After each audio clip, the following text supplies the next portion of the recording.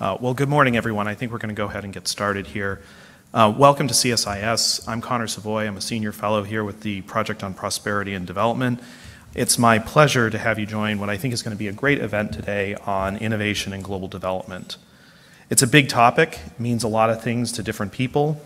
But we have a great panel that's going to help unpack this topic with me today.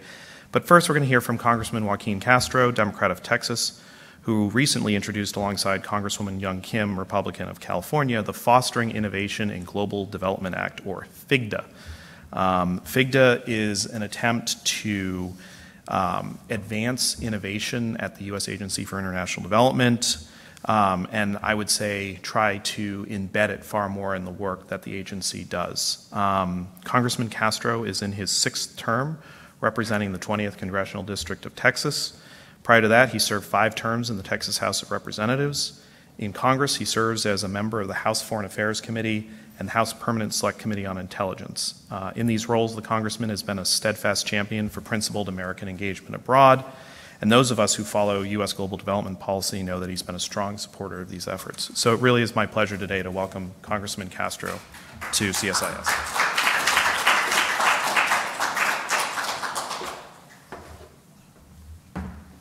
Good morning, everybody. How's everybody doing?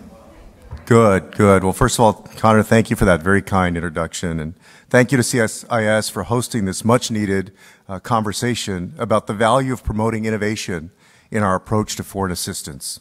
I'm Joaquin Castro, and I represent my wonderful hometown of San Antonio, Texas, and I'm very proud to be in my 6th term in Congress. In this Congress, I serve as ranking member of the House Foreign Affairs Subcommittee on the Western Hemisphere and as a senior member of the Subcommittee on the Indo-Pacific. And I'm also in my 4th term on the House Permanent Select Committee on Intelligence. And last Congress, as chairman of the House Foreign Affairs Subcommittee on International Organizations, International Development, and Global Corporate Social Impact, I convened a number of hearings and briefings to assess the current state of U.S. foreign assistance. I was interested in candid conversations about our current approach to foreign assistance, particularly on where it works, where it doesn't, and where we need to improve and get better. The United States, as you all know, is the largest contributor to bilateral foreign assistance, and we're the only nation in the world with the power to mobilize the world around sustainable development, these sustainable development initiatives that can transform millions of lives around the world.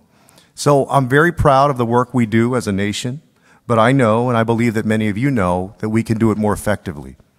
In Congress, discussions about foreign assistance usually center on the what or the where, or devolve, unfortunately, into partisan fights about whether we should fund foreign assistance at all. In part, that's because of politics. But the lack of investment in new, innovative programs has also left our foreign assistance ecosystem vulnerable to waste, program obsolescence, and other issues that undermine domestic support for aid initiatives. USAID is an under-resourced agency that, like any bureaucracy, tends to do what it already knows how to do. The thinking is that new initiatives are risky, and in a political climate that's already hostile to foreign assistance, USAID can't afford to take risks. In my view, that's the opposite of how we should be looking at this. Continuing to do things as they've been done, without change and adaptation, is risky, even if we don't think of it as risk. Thankfully, Administrator Power has shown a serious commitment to addressing these issues. And when I first got to Congress, Administrator Raj Shah was also thinking about the very same questions. Back then, I worked with Administrator Shah to introduce the Global Development Lab Act, legislation that would have codified an office at USAID that looks at how the agency could be more innovative in its development programs. I supported programs like Development Innovation Ventures that were housed at the lab, and when the Trump administration's first budget zeroed out the DIV program, I directly intervened. I worked with a bipartisan coalition, including the now chair of the Foreign Affairs Committee, Michael McCall, to make the case that DIV is too valuable to cut. We managed to keep DIV funded through the years. In fact, over the last 2 years, we were able to almost double the funding DIV receives from Congress. And last month, as Conor mentioned, to build on that work, Congresswoman Young Kim and I introduced the Fostering Innovation in Global Development Act, or FIGDA. DIV has demonstrated that USAID is very good at identifying highly effective approaches to foreign assistance, but the agency has struggled to create a pipeline for those innovations to reach the rest of USAID.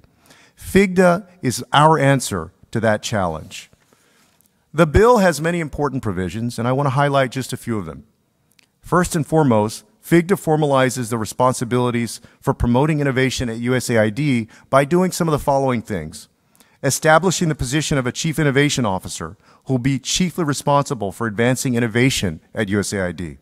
Requiring each USAID bureau to have a senior advisor responsible for innovation. And authorizing the administrator to hire up to 30 innovation fellows who will work across the agency to improve the integration of these programs. The bill calls on USAID to identify highly effective, evidence-based approaches to foreign assistance and directs all of USAID to proactively consider how they can integrate those approaches into all of their work. To leverage the power of our global allies, FIGDA would further authorize the U.S. to participate in the Global Innovation Fund, a partnership that allows the United States and other governments and donors to pool our resources to support new approaches to the delivery of foreign assistance. And finally, because no agency needs an unfunded mandate, FIGDA would authorize $45 million annually over 5 years to put innovation at the heart of USAID's work. Earlier this year, we held a launch event on Capitol Hill for FIGDA and heard directly from the One Acre Fund and other groups with evidence-based approaches to aid that could expand if FIGDA becomes law. I'm excited about the broad coalition that we've assembled, and I'm hopeful that FIGDA will be able to move through Congress this year. Sid Ravichenko, Geneva Cropper, and the rest of my team that work on foreign affairs are working incredibly hard daily to make this happen. In a few minutes, you're going to hear from Alix from the Global Innovation Fund and Colin from One Acre Fund, who will speak in further depth about the impact of FIGDA for their respective organizations and the broader landscape for aid. My team and I worked closely with Alix, Colin, and Conor in shaping our oversight agenda last Congress, and their input, I want you to know, was invaluable as we crafted this legislation. As CSIS and others in this room continue to engage with these critical issues, please know that my office is always interested in leveraging your expertise and learning from your experience. I'm looking forward to continuing these conversations in the days and months ahead. And most of all, thank you all so much for joining today's discussion, and please enjoy the panel. Thank you.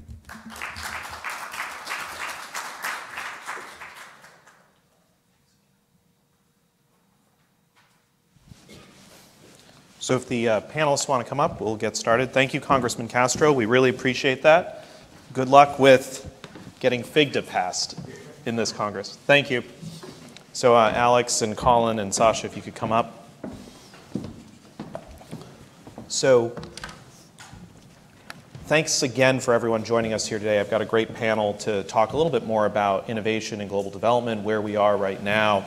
And I think the Congressman really framed it up well in that he said our debates often revolve around the what and the where of foreign aid, and often how much, and not really the how and how we're doing it and what we're seeking to actually do with the assistance and the instruments and that sort of thing. And innovation ultimately really is about improving the way in which we're doing it and trying to drive toward better outcomes and better results.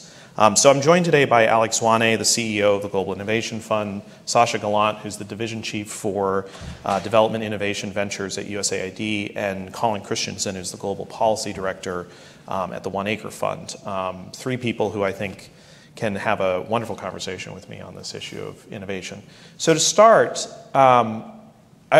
make the case, I'd like all of you to sort of make the case for innovation in global development. Why should we care about innovative approaches or providing funding to innovation, especially in what is, as the Congressman pointed out, is often a resource-strapped agency, a resource-strapped sector. So Alix, maybe I'll start with you and then go to Sasha and Colin. So Alix, please, over to you. Great, thank you, and great to be here with both of you, and nice to be here with all of you who are in the room here today. I'm Alix Zwane from the Global Innovation Fund, which, as the Congressman helpfully described, is a multilateral investment vehicle to accelerate innovation for international development. And I think the North Star for us at GIF around the role of innovation in development is very much that this is a sector in which risk-taking is difficult, and the sense of failure is difficult. And so we often say we learn lessons, or we do pilots that never fail and never scale. And we really do need a space in which you can actually double down on things that work and stop doing things that don't. And so we need to think about governance modalities that allow us to do that. So, I'll give you an example from the GIF world that I think really highlights why we need to think about innovation and development. All of us who work in this sector know that domestic resource mobilization is incredibly important for escaping that middle income trap and getting a country like Indonesia to be as wealthy as a country like Thailand. They need to increase their tax revenue. Now, we sort of have lots of ways that we did that are increased enforcement, increased penalties, and changing behavioral norms through brute force and regulation. But GIF's invested in a company called Online Project that actually says, you know what? We can take the lessons from products like Quicken in the US that help individuals pay their taxes really easily and market that to small and medium-sized enterprises in Indonesia so that they can formalize more rapidly and at a lower cost. And that's the kind of thing that we're looking for to say, we know the kind of outcome goals we want that allow for inclusive growth. Let's think about different ways to do that. That's great, Alex. Thanks. Sasha, over to you. Yeah, great. Sasha Gallant, I lead DIV, or Development Innovation Ventures at USAID. Thanks for having us here today. Great to be here with you. From the Green Revolution, right, to pediatric deworming, to really targeting teaching to the right level, we've seen innovation have a huge demonstrable impact in people's lives, and particularly as we're thinking about the next challenges, like responding to climate change. We're going to need innovation to be central to that if we're actually going to succeed. Historically, we've seen private capital play an important role, right, in driving innovation. Commercial institutions, as well as incentives, they're not going anywhere, and we don't want them to, but those incentives to invest can really fall short of social need.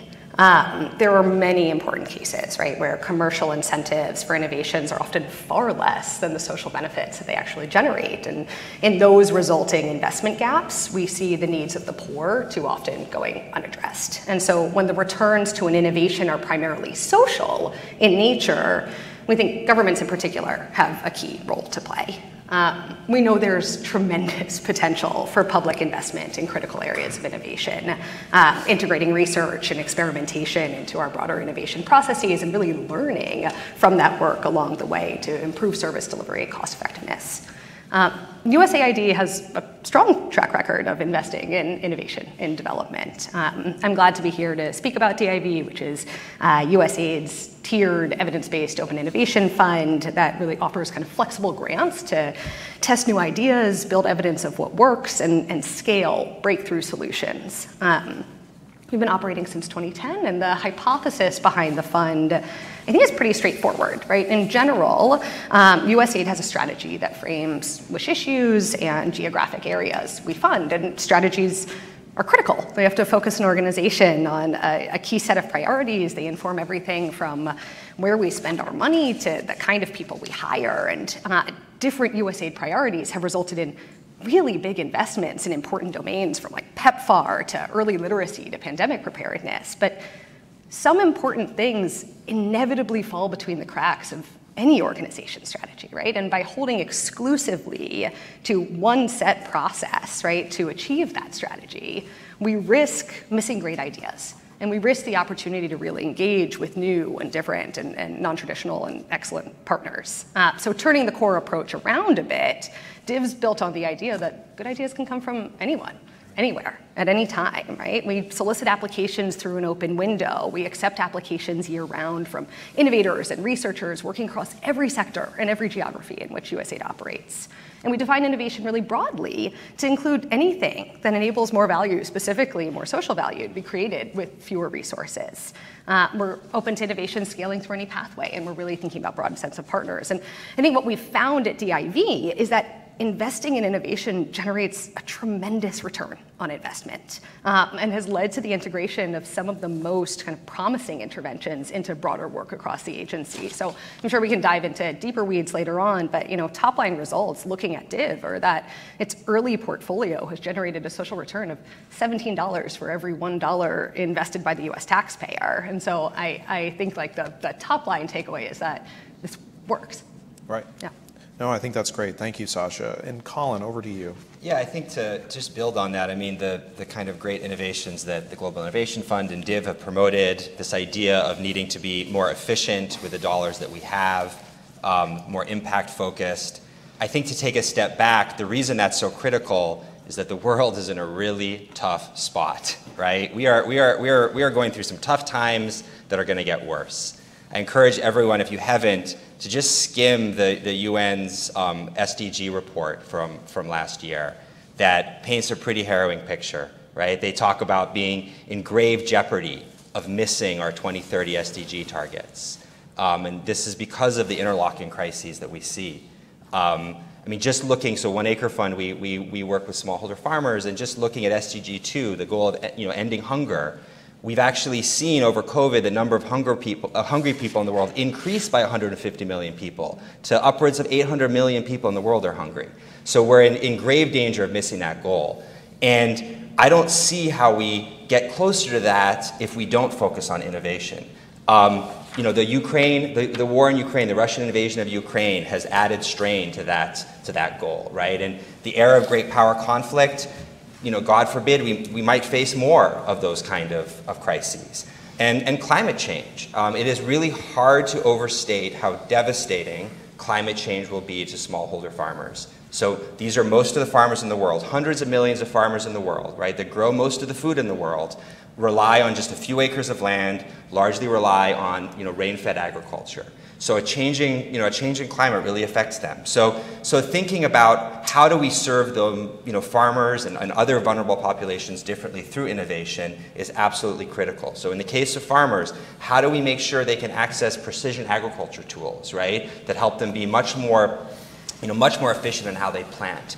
And it's not only technology. How do we make sure they have access to innovative insurance products so we can actually de-risk their decisions, right? Or how do we make sure they have access to new crop varieties so they can, drought-tolerant crops? These are the kind of innovations we need. And if we don't get these to the most vulnerable populations through mechanisms like my colleagues here are promoting, I think, many people are going to suffer even more in the coming decades.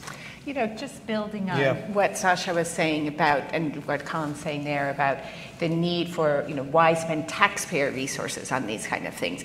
Colin, you've made a great point about the need for improved seed varieties for farmers in Africa. It's almost certainly not the case that the private sector is going to choose the optimal level of investment in that, because that's not where there's large amounts of profits to be made. And so that is exactly the intersection where directly through the agency or through multilateral vehicles like GIF, we can supplement too low a level of private investment to meet those development goals that Colin's so eloquently describing. Alix, let me take that. I think that's an excellent point. So let me push you a little bit on that, or just use this as an opportunity. What you're really talking about is a market failure, essentially, either by government in some instances or by the private sector. Tell us, where does GIF kind of fit themselves into that, and how are you trying to kind of address that market, what you see as a market failure? Yeah, thanks very much. It is very much building on that point. So you have this generalized market failure of too little private investment in R&D, and that's true in the US as well. There's a reason why we have lots of other government programs to accelerate innovation here domestically. But internationally, it's particularly acute, precisely because the target market for many of these innovations are people with relatively low ability to pay. And so you can go about that through supporting additional public sector investment, or you can figure out, and this is in some ways a challenging problem, how to nudge additional private sector investment into scaling up. And that's really partly what GIF does. Similar to DIV, we do grant making based on evidence of impact, but uniquely in the development space, we also do early stage debt and equity investing. So a little bit like venture capital style investing, but with social returns really at the forefront of what we do. So, let's think about those farmers that Colin and One Acre Fund serve. They operate in a world in which there's relatively little credit available. Capital markets are very shallow compared to here in the US. And innovators who might have great ideas about new products or services for those smallholder farmers often have a challenge accessing capital. So one of the things that we do as GIF is try to come in to de-risk innovations that might be able to serve those kinds of target markets. So we'll give you an example there. Colin, you mentioned insurance as a challenge for smallholder farmers. And that's certainly true. Many insurance products are actually not that great and people don't really want to buy them. So one of the things we did last year as part of our Innovating for Climate Resilience Fund is we've actually taken an equity position in a company that sells insurance products to big corporates who buy products from smallholder farmers. So think about Starbucks, who's buying coffee from smallholder farmers in Rwanda. Rather than try and market insurance to each of those smallholders, Starbucks can sort of buy an insurance product that's bundled and then provide those services to people rather than each individual farmer needing to make a choice there. We're really keen to see if this could work. And if it can, then we want to crowd in other capital after we de-risk this rather than crowd it out. Mm-hmm. And I think that's really the complementary piece that GIF plays. And if we're doing things right, innovations might graduate from DIV to GIF to the US DFC and other DFIs, and we can really think about joining up this innovation ecosystem for the private sector. Yeah, that's great.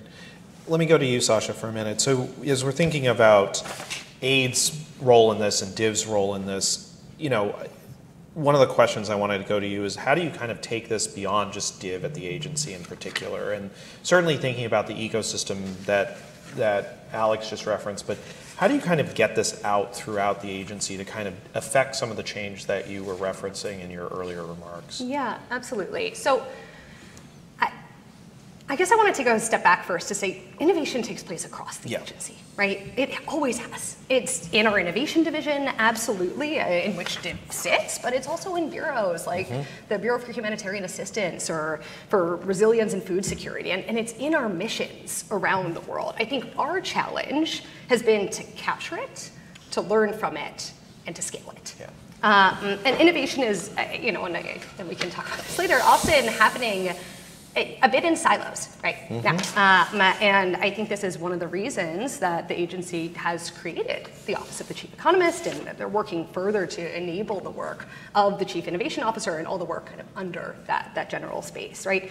The beauty of this conversation right now is that this is what we're trying to fix as we speak, right? We're leading efforts in kind of better coordination, and my colleagues in this room right now, right, around all the innovation corners of the agency to ensure that what we're learning in our innovation processes influences our programming and our budgets, and that the best interventions and innovations we're finding and testing can then find a path to scale.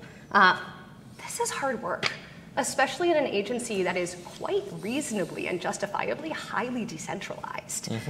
It requires giving agency colleagues like the tools and the time, and frankly, the incentives to try something a little bit different. And it also requires having counterparts within USAID who can help our colleagues all across the agency break down the evidence and understand not just what works, but why, and where it might again, and also what we should stop doing along the way, right? So I think innovation has, I just want to reinforce, right? It's always been part of our work at USAID, but we're putting a really concerted effort now toward kind of better linking up, exactly as you said, like these core R&D functions of sorts of the agency and the at-scale programming of our broader operations. And this means really building out, as the Congressman spoke to as well, an innovation pipeline, right? Codifying these effective innovation programs like DIV as well as others across AID, and working with partners really focused on innovation and evidence to create frameworks that help us really know and identify kind of smart buys, what really works,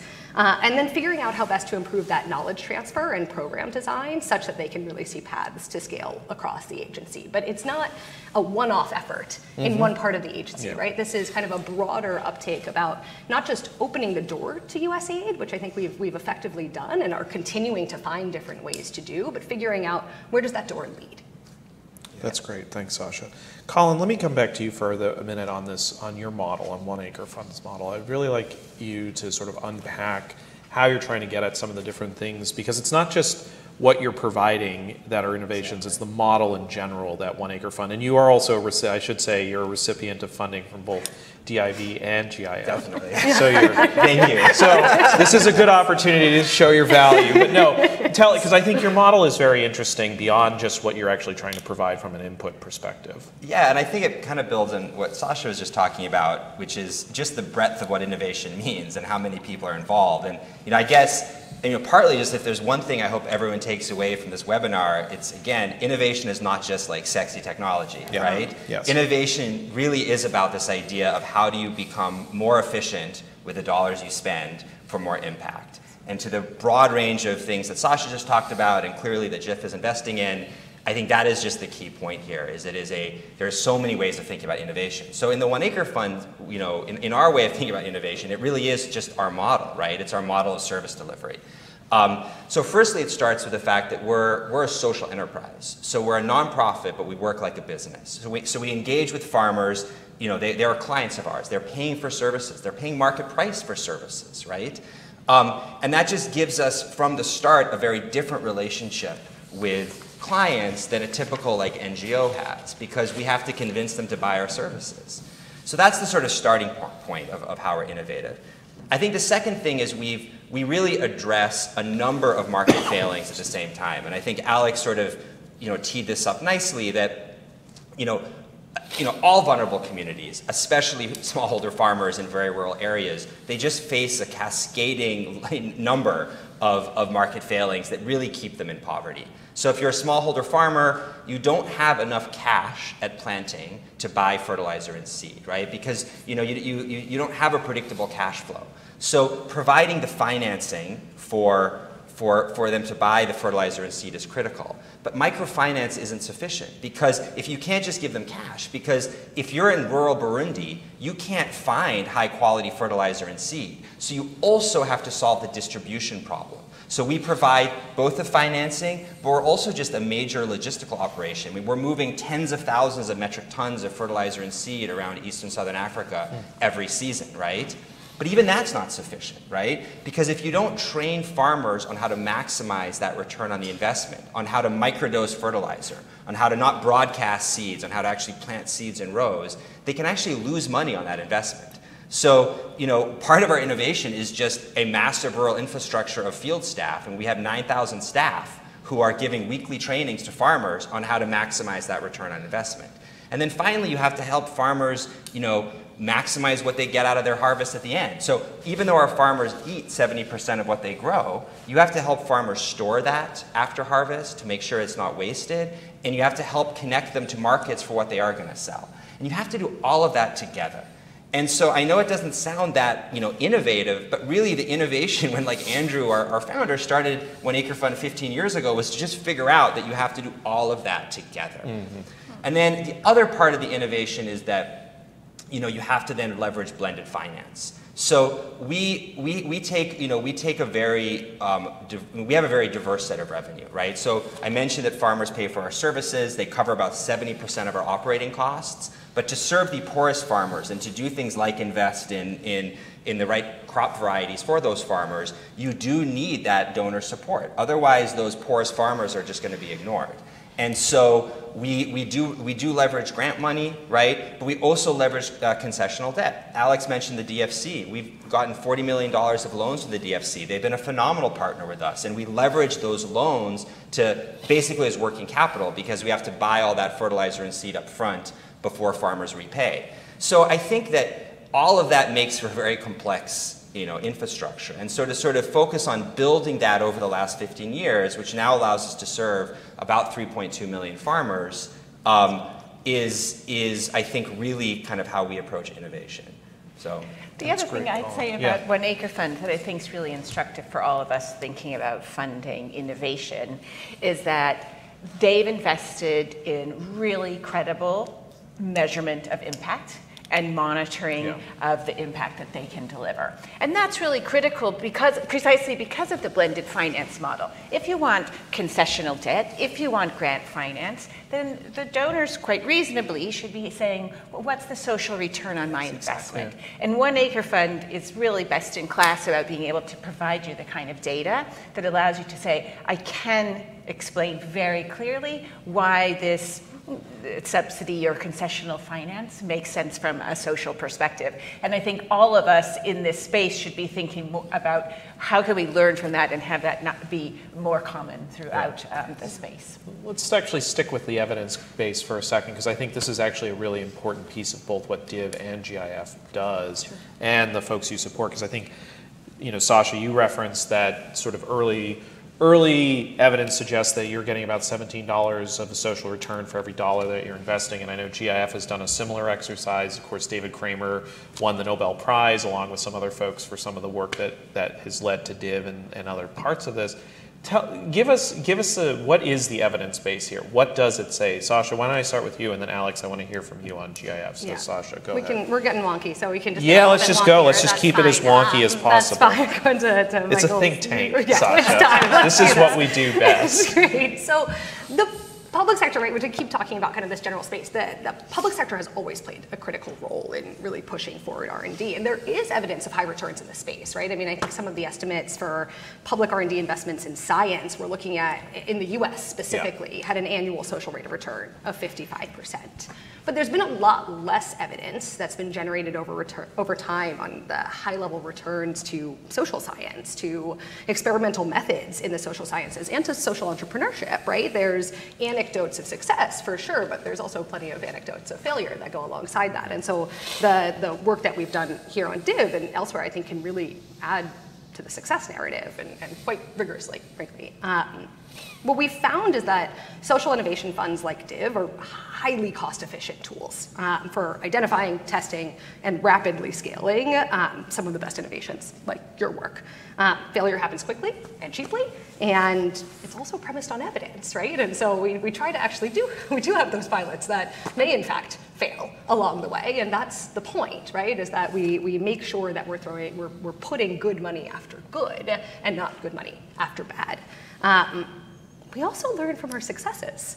And DIV has supported kind of really a remarkable range of investments that have directly led or contributed to the realization of significant innovation. We've seen that, to name a few, right? Key investments from DIV contributed to an evidence base that has underpinned millions of dollars of public and private investment in digital agriculture, the endpoint of which, at least so far, has contributed to productivity improvements for millions of farmers and boosted the caloric intake of the families depending on them.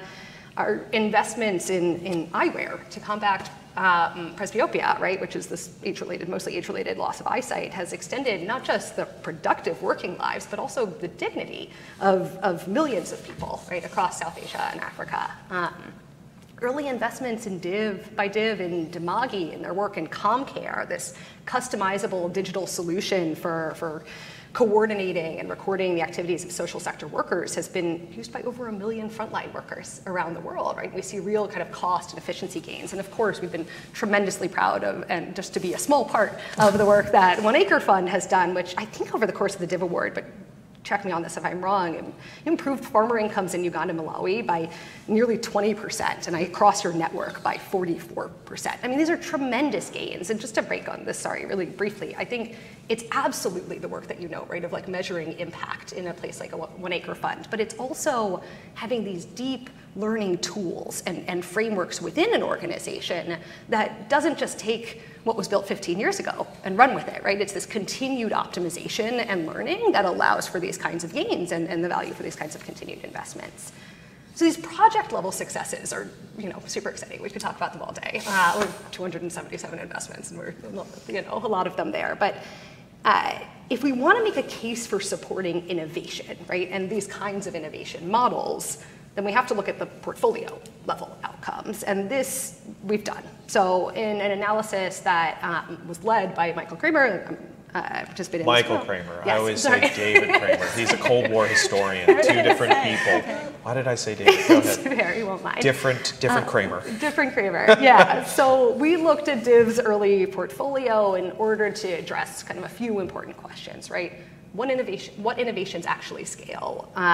What lessons are there for the design of social innovation funds? And I think at our core, right, is social innovation just a good investment overall? Bringing it back to the DIV origin story, right? When Div started, it was designed to take a portfolio approach to impact in the same spirit as venture capital, right? We don't expect every investment to knock it out of the park, but we expect that enough of them will, that'll make up the case of the kind of the whole portfolio. So when Div started over 10 years ago, we set a target, USAID set a target of 15% return, social rate of return on investment on the portfolio. In this analysis, we basically get a lower bound estimate on the benefits of Div's investments by calculating the benefits of just a few innovations from the early portfolio. And basically, we look at the average benefit per person, which is kind of taken from RCTs. We then multiply that by the number of people reached, and we adjust specifically for the share of DIV funding to avoid double counting even with other funders, right, to really kind of capture what each dollar has done. And what we found is that the portfolio cost in those early days was $16 million. By the end of 2019, DIV's investments in just 5 innovations had already generated an estimated $261 million in discounted social benefits. What this means is that in just the first couple of years of investment, we can conservatively estimate, and this is really taking a very conservative approach, that each dollar invested through the fund generated $17 in social returns, right, which corresponds to a social rate of return of over 140%. I mean, these are remarkable results when you're thinking about innovation, and I think a very welcome return on the USG investment, as well as just a kind of a welcome narrative in this space to be able to see what these kinds of funds are able to do. Yeah, no, that's great. Alix, please, impact. How are you thinking about it at GIF, and how are you measuring the impact of your investments? Yeah, so I do think the headline thing here is that innovation pays. And we've done similar calculations as those that Sasha has described, and without going into those details too much, GIF is on track to, broadly speaking, be improving the lives of something like 140 million people a year over the next 5 to 10 years.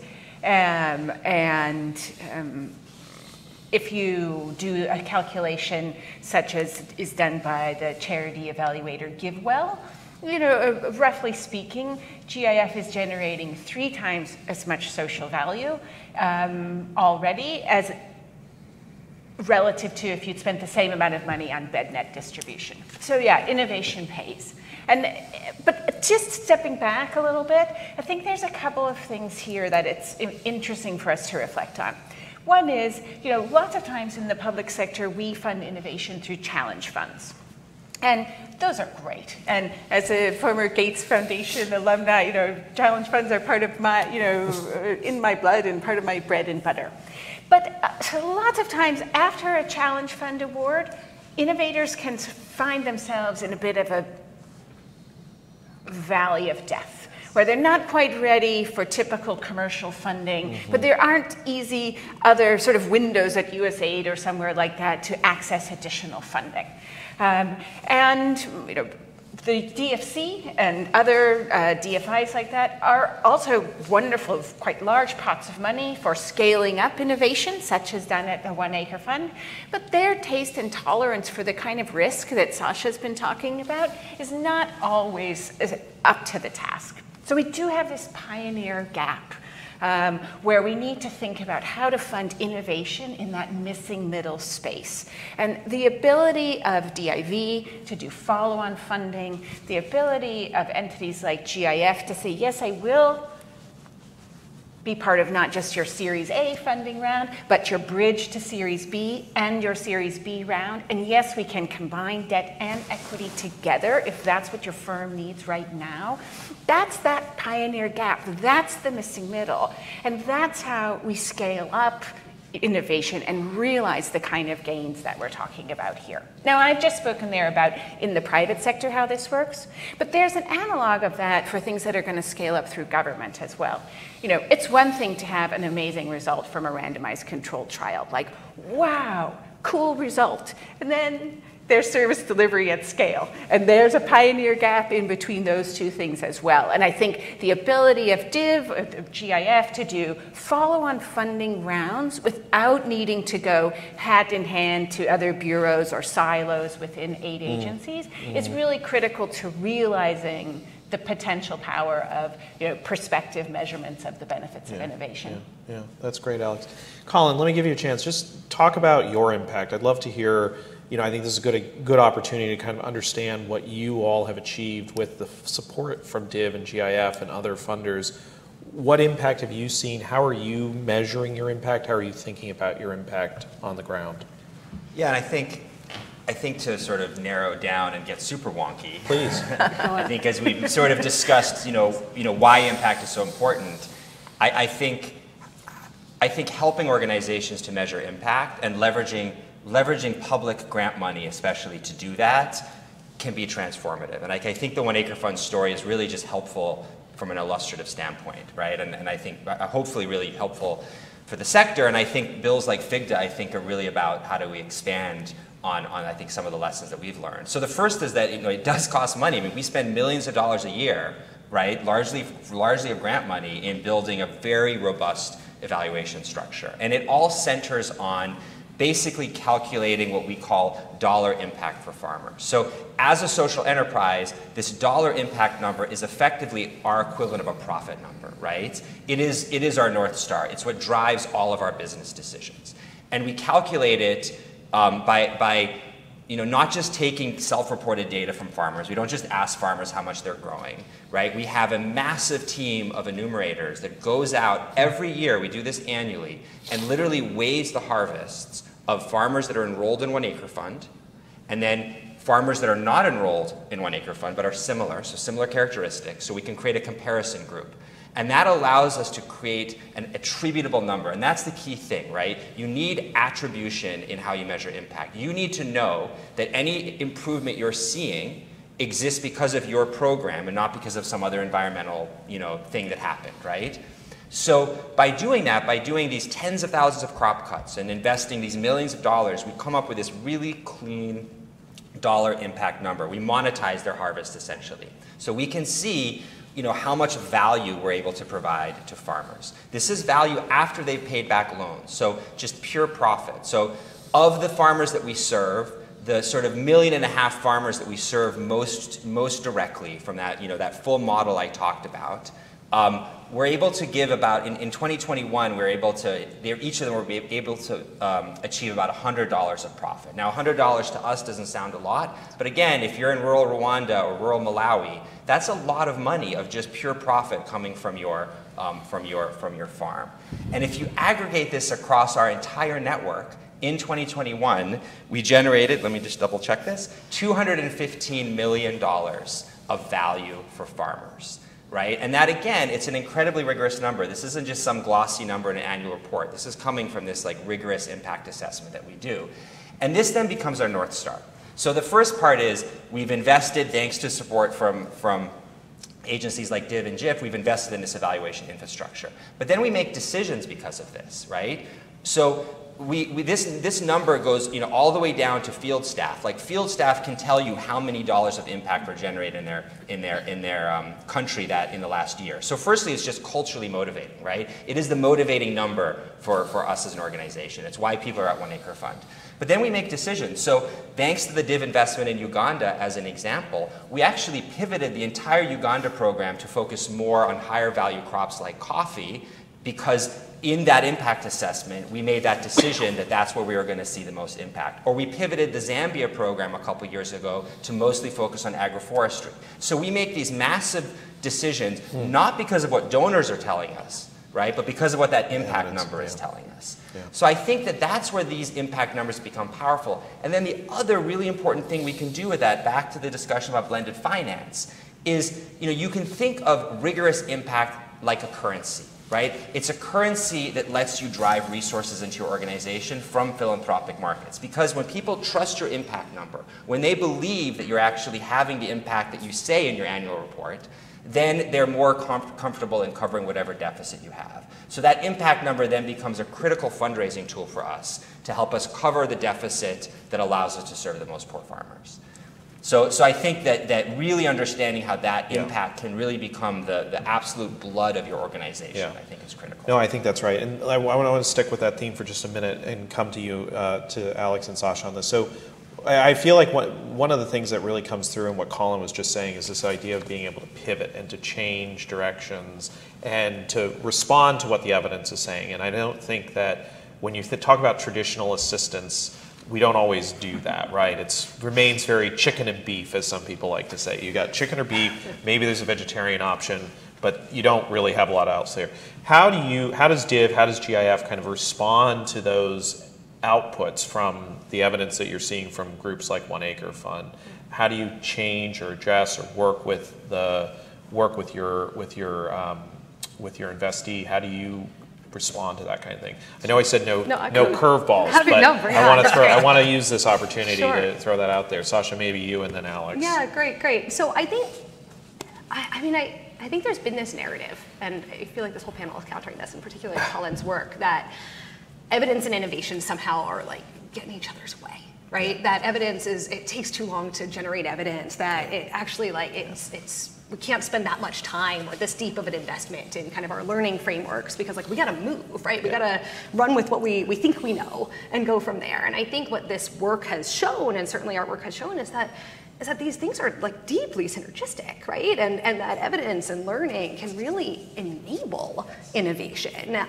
But it requires deep feedback loops. It requires working with organizations who really want to learn, who take that impact figure seriously, yes, for their donors, but also for their work, right? That's why they're there and what they're trying to do. And there may also, and DIV invests in commercial entities regularly, right? The two organizations who have received all 3 stages of DIV funding are commercial entities, but they are companies who are deeply invested, who are, again, socially oriented and thinking about serving people who are in lower quintiles, economic quintiles, and the question there is both, how is there kind of an economic gain for the company, but also how are you really creating kind of productivity or different kinds of gains for your customer?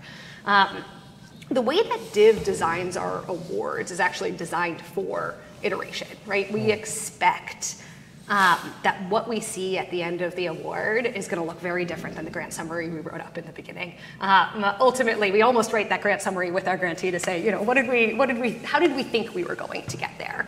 Because it's less about how we're going to get there and more about what are we actually here to achieve. And so the way that we draft milestones, which again, these are not cost reimbursable awards like so many are, but instead thinking about what do you need to demonstrate? What are the outcomes or the different kinds of performance metrics along the way that are going to help an organization know that they're on track to achieving the ultimate goal of reaching X million farmers, right, and improving yield by Y%, whatever that is, right? And so we have kind of hard targets in those milestones, but what we don't have are kind of unnecessary additional activities. We're not paying to see every person in every seat in every training. What we want to know is that an organization like One Acre Fund is learning and shifting and growing and making the changes they need to in order to stay on course. And so certainly the vast majority of these awards actually do achieve what was set out in the beginning, but the path there is always a little bit different than the beginning. And I think being able to work as a partner, trying to achieve those outcomes for people, as opposed to kind of just the activity designer up front, allows for that space. Colin, can I just go add that because we benefited from a $5 million DIV award to expand in Malawi and Uganda, and that was exactly why we loved working with DIV. So it's often hard to fit that model that we have into sort of our round model into the square peg of a typical USAID RFP, which are very complicated and very activity-based. Yes. But what DIV allowed us to do is just report back on that impact number that I told you about, our scale number, and what we call sustainability, which is how much are we getting from farmers versus donors. And that's all, that's all you required of us. And you gave us all this flexibility to adapt our programs as long as we were accountable to those metrics. And you held us accountable to them. We had to report on those, and we had to meet the targets we had set. But you didn't micromanage us. You allowed us to innovate and change on the ground. Yeah. And I just wanted to give that as an example of exactly what you just said, Sasha. Yeah. The last thing I'd say, it's just like, we sit in a donor institution. I've been an implementer before, but right now that's not the job, right? Yeah. You're the implementing organization. And I think the confidence is that we do our diligence up front to know that we're working with really solid organizations who can do this work, and we calibrate funding accordingly based on what we know. And then there is a trust-based relationship as well as these checks along the way. But my expectation is that you know better than I do how to serve smallholder farmers, right? And so the question is how do we build that conversation along the way to enable that as best as we can from where we sit. Alix, I want to give you a chance to respond to this. So, how are you reacting to the evidence you're seeing, and how are you pivoting or responding to what you're seeing from your investees? Yeah, I guess, one metric I think maybe we should bring into the field here in thinking about this is a leverage number. And, certainly I think a way to think about holding GIF accountable for whether it as an entity is pivoting appropriately is how much new capital are we bringing in. Colin started off our conversation here about talking about sort of overlapping crises in the world and over competing demands for very scarce aid dollars. And one of the things that we at GIF are held accountable for is how much additional capital are we crowding in. And that helps us to pivot. And so we, in our most recent calculations on this, we think for every dollar we've invested, we've crowded in something like $7 of other new capital. And that's the kind of thing that collectively all of us would like to see really scaled up if we are going to achieve or get back on track towards achieving the SDGs. There's just no world in which traditional aid finance is going to be how we achieve those kinds of goals. Yeah. And so we really do think about pivoting in that direction, and it gets you really interesting things to think about. So we invested in a company in our early days that was trying to figure out how to market pay-as-you-go liquefied natural gas to households in low-income urban areas in East Africa. And this helps people transition to safer, cleaner fuel sources. Now, this company actually struggled themselves to achieve scale, but they were then acquired by a different company who already work at massive scale throughout East Africa. So did we make money on that individual investment that we made? Not that much. Do we have a credible story to say, here's how that crowded in lots of other money to achieve much larger impact at scale from a small investment made by GIF? Yes. It's just a different way of looking at the world, of thinking about, we're trying to maximize this social value.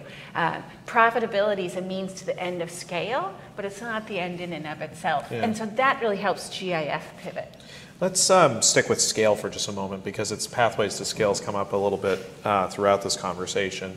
I'd love for you to talk a little bit more about how GIF looks at this approach, how you scale, how are we going to scale innovation? Yeah. I think you gave a really good example of how you can via commercial means, but how else can we get to scale? What do we need to get to scale? And I'd say, Sasha, I'd love to hear from your perspective at AID on this question of scale as well, and how you're thinking about it. Yeah, some of a challenge I think I'd give those of us working in aid agency spaces is to think about pools of flexible capital. So I'll give an example there of where a small amount of money from GIF made a very big difference in reaching scale. We had backed a company in India through a grant, actually, to figure out how to scale up a tablet-based tool for helping kids catch up in Hindi and math learning, a company called Education Initiatives, who I think you know well, yeah, Colin. yes.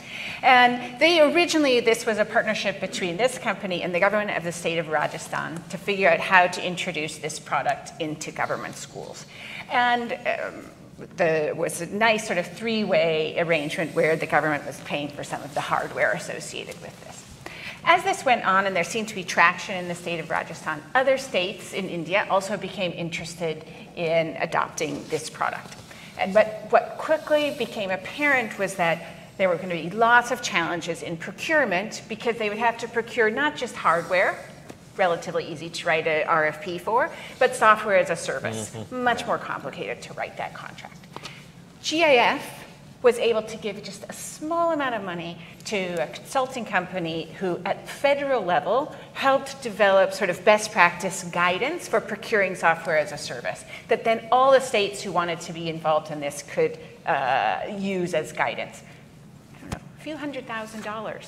But oftentimes, it's surprisingly difficult to come up with a few $100,000 pretty quickly to do something small and discreet like that. Especially for something not as sexy as procurement. Procurement is not one of those things where we want to spend money on. So, that's a great example But it's a good enabler. Small amount of money unlocked quite a lot of scale. Yeah. And so I think a good challenge for us is we need to have a little bit more of sometimes those kinds of pots of money if we want to achieve these potential. Yeah, I always do love that example. It's a great example for what we can do here. Sasha, talk about Pathways to Scale and how you're thinking about it. So USAID has a number of ongoing efforts, right, of thinking about how to scale innovation and really provide increased value for money when doing that kind of across the agency, right? And so that includes supporting DIV's new Scale Up initiative, kind of expanding the use of things like larger innovation incentive awards, which are really valuable to missions across the agency, seeing the work of our innovation labs across AID, and certainly embedding the work of the new office of the chief economist under Dean Carlin, really to support the broader generation and use of evidence across the agency. DIV recently received funding from Open Philanthropy to support our work in scaling proven innovation specifically across USAID, right? And this scale up work, I think, aligns closely with some of the conversation around this like proven solutions program. And we're finding that missions and bureaus are deeply interested in this work, right? Our team, and supported by the Chief Innovation Officer and in collaboration with the Office of the Chief Economist and others, are really working to kind of better coordinate this evidence-driven innovation work in order to drive it across the agency. In terms of how to do even more, I think like learning from innovation, again, bringing it back to this and really building off of that evidence is critical. And thinking about this in a place like USAID, this is about assessing relevance to local context, right? Figuring out how to adapt something that was effective in one place and make those pivots in Zambia or make those pivots in Uganda or elsewhere. Within USAID, it's a need that we're seeing, and certainly with the creation of the Office of Chief Economist, which is certainly receiving a fair amount of demand for missions and elsewhere, in terms of thinking about what is the evidence? How do we apply it? And then also, how do we generate evidence along the way in order to make sure that we're learning from our larger programs as well? So I think part of this is about making concerted efforts, not just to invest in innovation, but to learning from our work along the way. And that's really critical for scale. And it goes back to one of the points you made, where great that you have an excellent RCT, but if we don't know what it means to implement that, then it sits in a journal and it doesn't actually influence the world. And so I think one other thing that we're thinking about deeply is partnerships. And you've spoken about this a lot, right? The idea of who do we need to work with? Where is there other kinds of leverage to be able to bring in? And that certainly means working with the DFC extensively, sometimes in our diligence, right? To say, what does it actually mean to set this up for the next investment? We do that with external investors, right? Some of our largest investments, our earliest stage 3 was for a $5 million award that leveraged $95 million from external investments. But the idea was really to come in and prove how to market for early off-grid electric kind of opportunities and think about how that moves to scale. But I think part of this is thinking about scale from the start. And making sure that we're not a forever funder, GIF is not a forever funder. That's not the point, right? Is that, I mean, perhaps on the equity and debt side, but in terms of thinking about grant funding, we're usually a one-off, maybe two, maximum 3 times kind of funder that somebody can come to. And so the idea is, how do we use this award not just to generate evidence, though certainly that, but to work on kind of the core operations that will enable scalability? And how do we work with those partners who we think are actually going to bring this intervention to scale from the start to help design an award that will set this up for the next phase investment from us? Thank you. So we're almost at time, but Colin, I do want to give you a chance for a final reflection, perhaps on the scale issue as you're kind of thinking about it at the country level. How's One Acre Fund approaching this issue of scale? You've obviously scaled tremendously already. How do you go to the next step? I guess, like, why does scale matter? Yeah. I guess that's the question, right? I mean, we throw this term around, and I think back to the the SDG question. It matters because, like, you don't meet the SDGs unless you amplify all our impact 1,000, 10,000 fold, right? There are many, many people in this world who are suffering greatly, right? And we cannot be happy if we just serve a small fraction of them, and we will not meet our global commitments if we only serve a fraction of them. So scale is ultimately important because of the size of the development challenge we face. So, like, in agriculture, I mean, even just smallholder agriculture in Africa, specific to the sort of farmers that we can serve, there's like a market of 55 million smallholder farmers that we've identified that could potentially benefit from this model that we've developed. So A, how do we think about scale? In addition to how much impact we're delivering, we want to serve as many of those farmers as possible because of the enormity of the challenge and the need that they each have, right? But we also recognize, like, we can't do it alone, right? I mean, there's only so many, like, we're not expecting to serve 55 million farmers, right?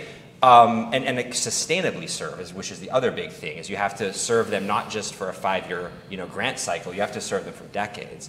So I think, what I'm most excited about with FIGDA is actually the proven solutions section of FIGDA, where it's not only about the creation of innovation, but it is about how do you scale proven solutions. And I think, in the case of the One Acre Fund model, there are lots of other, or I wish there were lots, there are other social enterprises. I hope eventually lots of social enterprises like us. So Myagro, which does similar work in West Africa, right? Accesso, which does similar work to us in Central America and Haiti.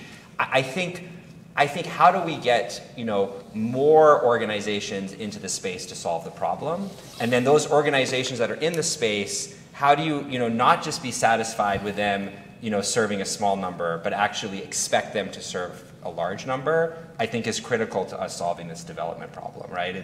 I think too often we think in terms of just small potatoes in development. It's like lots of little NGOs. And in fact, a typical grant will often, the more partners you have doing the more small little things, the better, right? It's like the Christmas tree ornament approach to development, where we just put all the little ornaments of all the little partners, rather than just thinking about how can you work with a smaller number of organizations serving more people. Yeah. And I think that shift in mentality that I think FIGDA will help, and certainly DIV and GIF are helping with, is, I think, critical to us solving that and getting to the, actually achieving the SDGs. I think that's a great place to stop. Thank you, Colin. I really appreciate that. We like to start and stop here on time at CSIS. I want to thank the panelists and thank Congressman Castro. On a personal note, I would also add this is my last event at CSIS, as I will be moving on to a new opportunity after this. So I really want to thank all of you for doing this panel with me for one last time, and thank the audience and those online as well. So thanks so much, guys. Have a wonderful day, everybody. Thank you.